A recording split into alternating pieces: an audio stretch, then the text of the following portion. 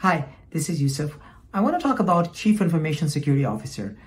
I was having a discussion yesterday with the chairman of the board. Where do you put them in the org chart? Is it under the CIO, head of IT? Is it under the CFO, Chief Financial Officer? Should it be reporting to the CEO? I want the audit committee chairs to really, and the chairman of the board to understand this should be an independent assurance third-party body that provides information right there to the board at a dotted line, and that provides correct information to avoid cyber attacks, ransomware, and everything that comes with the gamut. The best practice, I think, is something new is coming up, is journal counsel.